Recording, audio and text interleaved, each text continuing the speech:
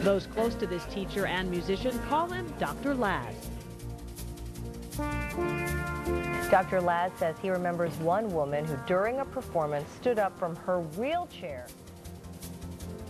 The mayor's office contacted Lazarson. David Lazarson, Dr. Lazarson.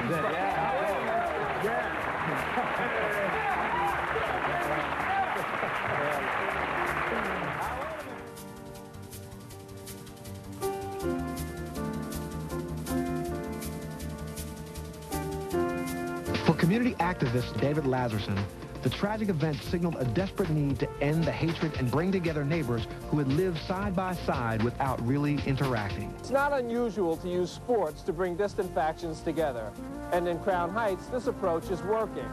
But Richard Green and David Lazarson took their efforts a step farther. Don't care what you look like or the color of your skin. The rap group is Dr. Laz and The Cure. And even though many in his Lubavitcher community say his efforts are unorthodox, David Lazarson says it's working.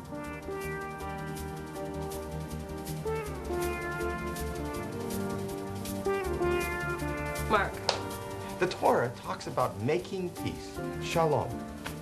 That's what we're supposed to be doing here. Dr. Laz was a key player in helping to ease racial tensions in New York's Crown Heights neighborhood when Hasidic Jews clashed with blacks in the summer of 1991.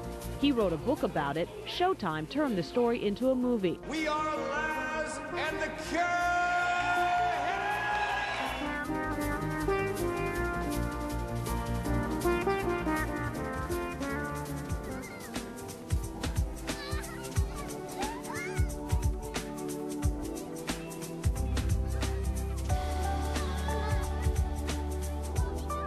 My name is Dr. Laz, and I work at the Quest Center.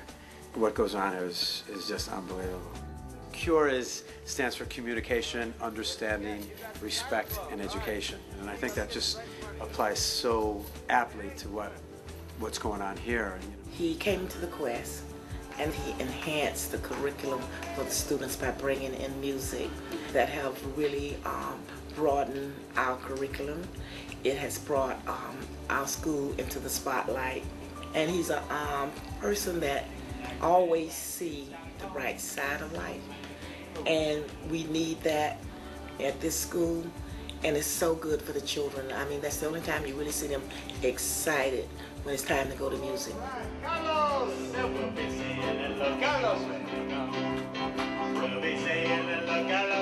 Music is the universal language.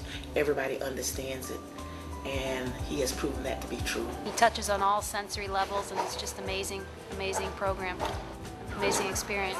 I enjoy it myself. We all do. It's a nice bonding experience for all of us, and we usually don't like to leave. The music program has not only brought joy to the school, but he goes out into the community and he shares his talents, in nursing homes and anywhere that he can go and carry the children. He has done that. I just think that is the most remarkable thing that has happened to the Quest. Just started doing like a choir with them, and then I got the idea to bring along the speech person to have her work with them in signing.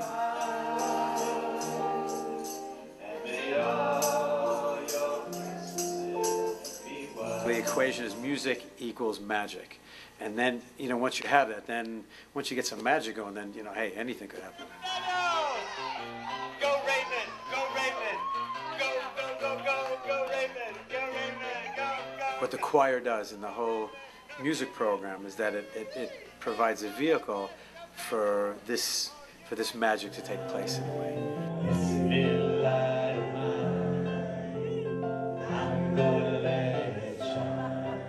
We've seen the choir and what these kids do impact others in so many ways, so many, I think, really positive ways. And this little heart of mine, I'm gonna it makes you feel good to see them, still reaching out. They give out so much to others when they're performing, that it's just, there's an automatic connection that they make with the audience. So it just, they light sparks. And they have so much love and warmth inside that it just kind of spreads to others.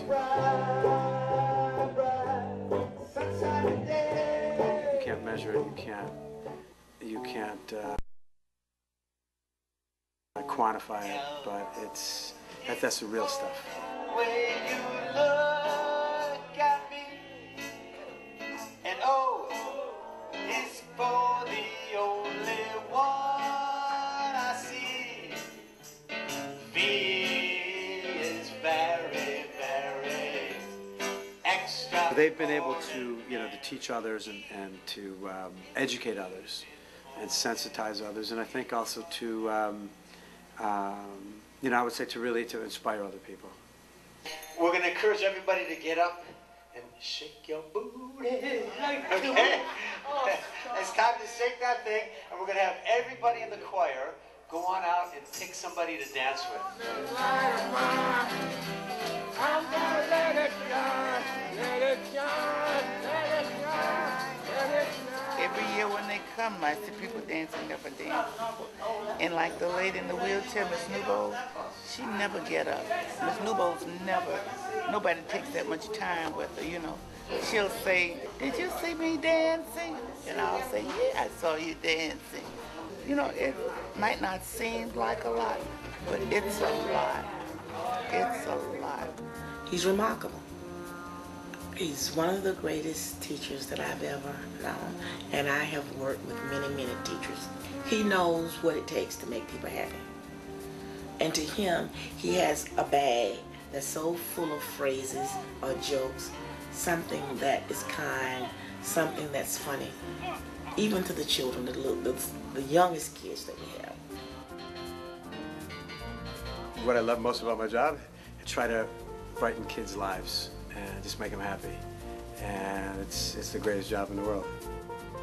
This might not be an actual cure, for the challenges that these kids have. It's part of the cure. I'm dreaming big, I'm thinking big for them and for the choir, and I think there's no limit to what we can do.